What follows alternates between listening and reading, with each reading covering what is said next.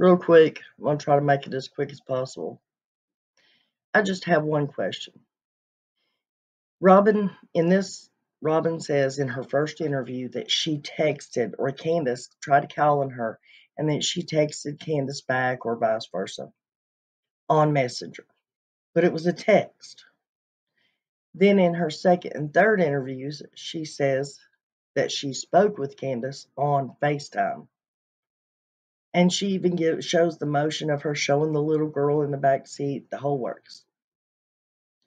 Well, Robin, can you not keep your story straight, or have you spent too much time around Don Wells?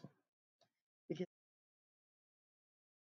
if you all remember, I don't have this clip, but in the Chris McDonough interview, Don says that he knew something was up or something was wrong, that Summer had not been found because nobody had contacted him from the time he hung up and told her to call 911 till the time he got home.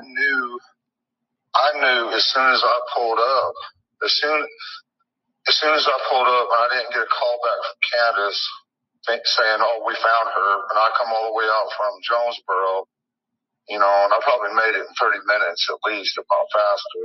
But I beat all the police there, and I went straight to the bottom property, and I seen everybody looking. I knew she was gone.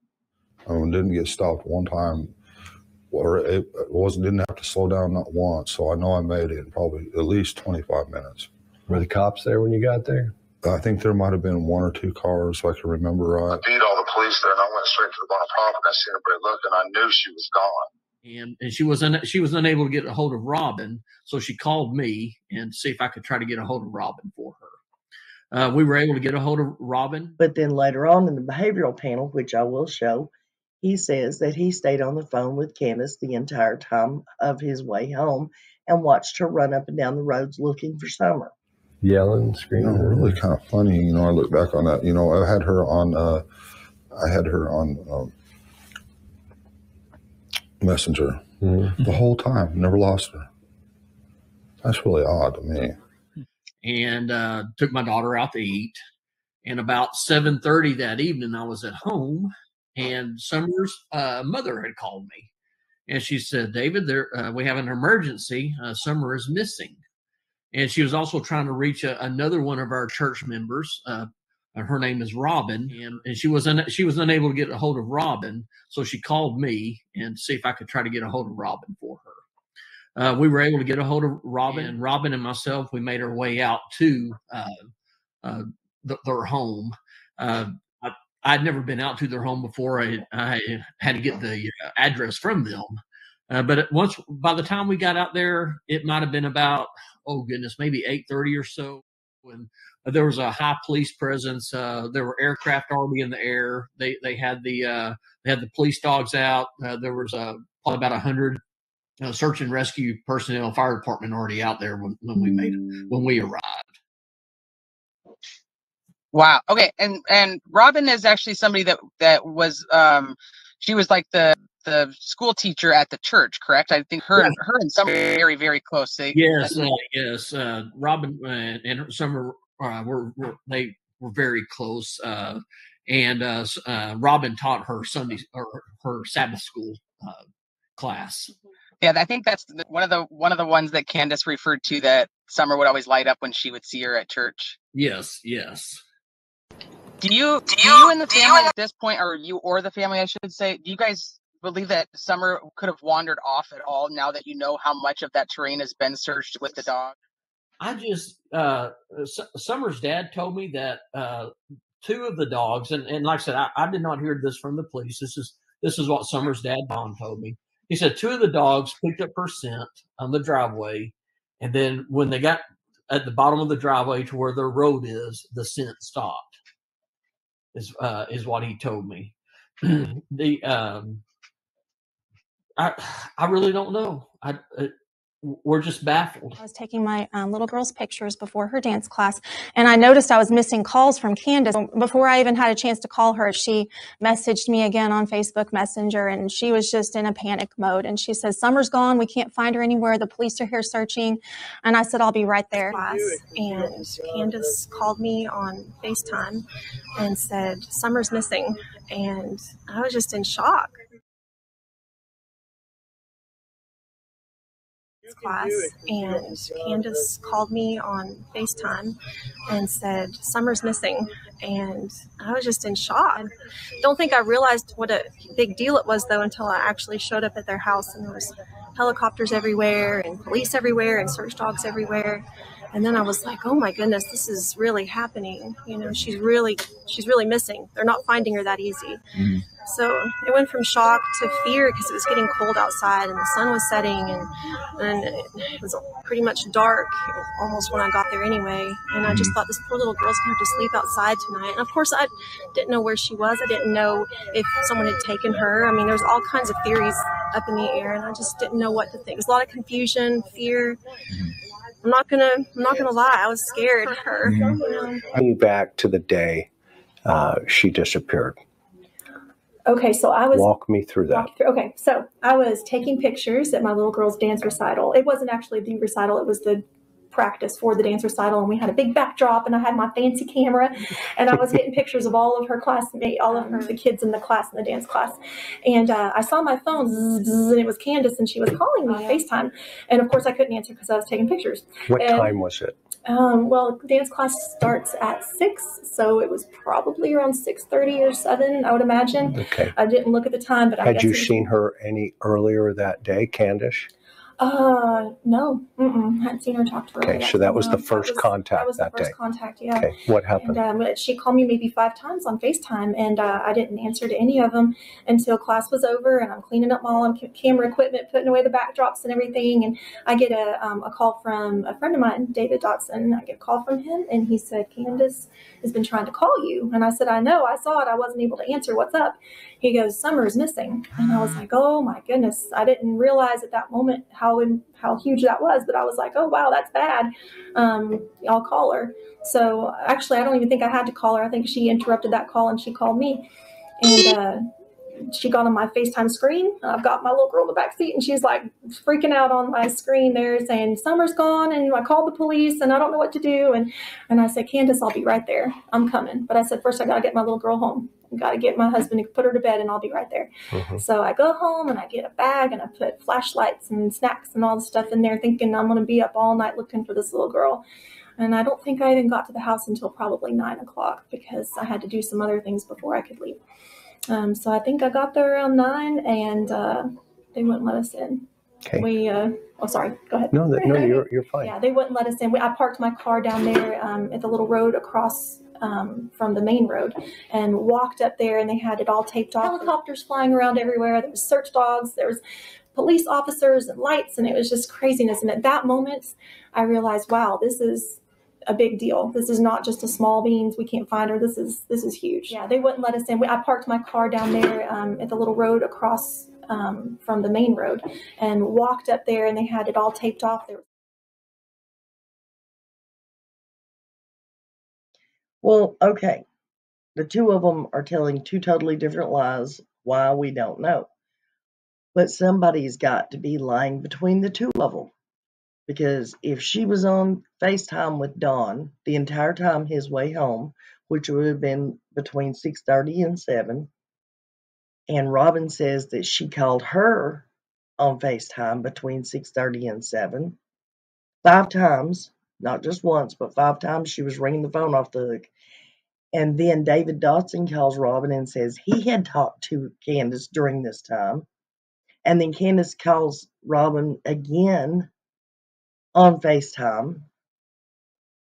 How is that possible if she was on the phone or on FaceTime with Don Wells the entire time he was headed home? This is not making any sense, guys. Somebody is lying here, and I think they need to all be called out about it. And I'm sorry if y'all think that I'm going after Robin, but come on, I can't stand a liar. And that's what this is. I mean, somebody is flat out lying. I mean, Robin herself told 2 different lies about texting and then actually speaking to Candace. And Don says he didn't talk to Candace, and then he did. And now we have the conflicting story that 3 different people supposedly talked with Candace between 6:30 and 7 o'clock. But you have to remember, one of those people was supposedly on the phone with her the entire time. So how did she talk to Robin and David Dotson?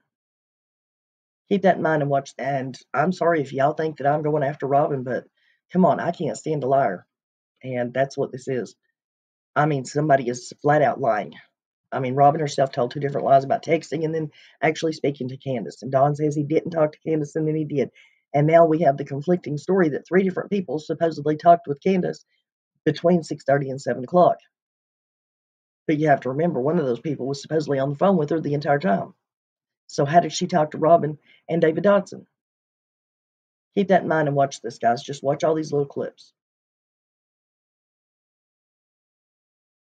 Ready. I was like, let's do this. Let's we get the flashlights out. Let's get some snacks in our bags. You know, it's going to be an all-nighter, you know. And they wouldn't let us. They wouldn't let us even go up there. Police blocking the entrance to Ben Hill Road. Lane says she offered assistance the only way she could. We showed them some pictures of Summer. The police didn't have very good pictures of her, or some of them hadn't even seen a picture of her yet. Later that night, she was granted access to the Wells home. At that point, there's really nothing I could do. They just needed someone to pray with them. You feel really helpless in that situation because you want to do something. It makes you feel better to do something. But we couldn't, so we just prayed and we just hugged on them and loved on the boys. And they, of course, were just shattered and just confused, as was I. Lane says police wouldn't allow them to assist in the search. And then we had to go home, and it was really hard driving home with her not being found. Helicopters everywhere, search dogs everywhere, police everywhere, and there's nothing that you can do. 4 months. Just talk to me about what your involvement has been and how you've tried to help and make things better.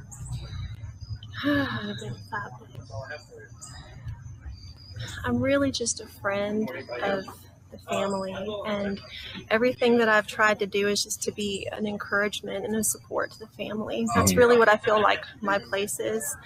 And I feel like as long as I do that, I stay out of trouble. Yeah. Because I get in trouble easy. So. Oh, okay. Well, I don't want you to get in trouble. Can you talk to me about what kind of a Sunday school pupil Summer was? Yes, I love talking about that. Summer was such a sweet little student in our class. She loved to come to Sabbath school, and every time she'd come in, she'd just run up and give me a big hug. Getting her to sit in the chair was not very easy because she had a lot of energy. I think pretty much everyone has heard that. She had a lot of energy. But I was actually the assistant Sabbath school teacher. I wasn't the main one, so that actually allowed me to kind of spend a little more time with her because the teacher was teaching and then I could. You're hurting. Yes, exactly. She would sit on my lap and we do things, motions to songs and everything together. She just, she actually liked to help a lot. So whenever we had different little projects or craft projects, the kids would come over and take their turn to do their craft. Oh no, she wanted to help with everything. So she was helping with the prep work. And as long as I kept her little hands busy, she was really good, excellent behavior. So she just needed a task to do to keep her busy. But she was really a sweet. Did she like church? She loved church. She just loved to run around and love on everybody. Yeah. And I know that when people watch on some of the clips that they've seen, she's usually loving on me, but she loved on a lot of people there. There's a lot of people that she would go to and just hug and play. They would have like little toys and things for her to play with during church and stuff. And she was just a very loving child. We got lots and lots of hugs and lots of love from her. Yeah. Well, can I ask a difficult question? Yeah. Well, I mean, this is sometimes you got to ask obvious questions, but it's what I have to do. What was the emotions that you felt when you heard about what your first time you heard that something had happened? Yeah, the first time I heard something had happened, I was just in shock, really. I had just finished doing a photo shoot for my little girl's day. Yes, after it got grown and I didn't want it no more. Oh, so this is after. That's before summer. Before summer came missing, Okay. yes. Okay. I got you. So you drove from, I'm just trying to get my head around what kind of gap you have in time between the time you saw her and the time you got back. I probably made it home in half the time it normally would because I almost lost it in one curve. And I was able to pass in double yellow line all the way without hindrance of any kind. I was able to fly. But when I first come to the house, I knew they was looking all over the top of the hill. So I drove straight to the bottom property and down to the creek. And I noticed my neighbor walking this way around the hill, and I seen my 3 boys together on this side of the hill, and my heart just sunk right then. I knew she was gone. I knew it. Yeah. I knew she was gone. Because I knew, you know, and it's 25 minutes later, and nobody's found her. She's gone. So I turned around, went back up to the top, and I think there was 1 or 2 cop cars there, if I remember right. And they started asking all kinds of questions. I kept trying to tell them she's gone, she's not here. And just like I don't know. Then more cops kept filtering in. And then we had all kind of people with trailers and stuff, and SUVs, and they literally blocked Beach Creek, bottlenecked Beach Creek, Ben Hill Road. You couldn't go nowhere. How much time had passed from the time you got the call till that happened? From when I first got home, and then I'm talking to the cops up there, and then, another 20, 30 minutes, and everything just starts getting bottlenecked. You can't even leave there. When did you see Candace after all? What was the first time you saw Candace after you got this news? When I first pulled up there, she was freaking out. And it was in that area. What do you think caused that? That's a good question, because I don't know how I could have kept her on Messenger, because she got in her mother's truck, drove all around and asking people, because I watched her. And she was driving her mom's truck. I had her on Messenger. And she was driving all in the area, looking everywhere for her in her mother's truck. And I don't think I lost her the whole time, all the way. Hmm. What was the first thing she said to you in person, though? So I says, when I seen her, I can't remember, because there was cops questioning her and cops questioning me, and probably trying to keep us apart, probably. Mm.